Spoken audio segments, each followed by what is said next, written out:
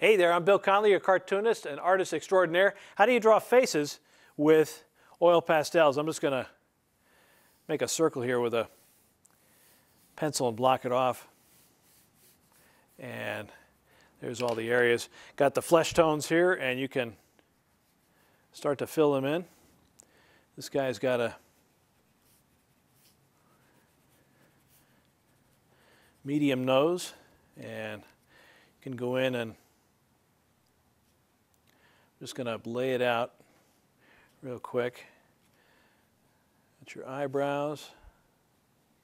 And I'm going to give him some blue eyes. A little bit of shine to it. And some, I'll put a pupil in there. And also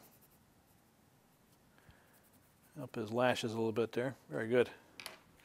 And then you can go in and give him some grayish hair.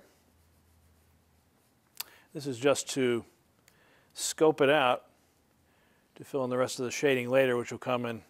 Maybe he's extra tired and he's got bags under his eyes, but his chin will come down here. It'll be a shade under here, usually under the head. Come down, and that is just to get the lines there, maybe a crease there because he's extra tired. And I'm going to bring it around the top. You can add sideburns in later on. And then you'll fill in the colors a little bit later on, but that's basically how to apply it and how to get started with oil pastels making a face. I'm Bill Connolly, your cartoonist and artist extraordinaire. Thanks for watching.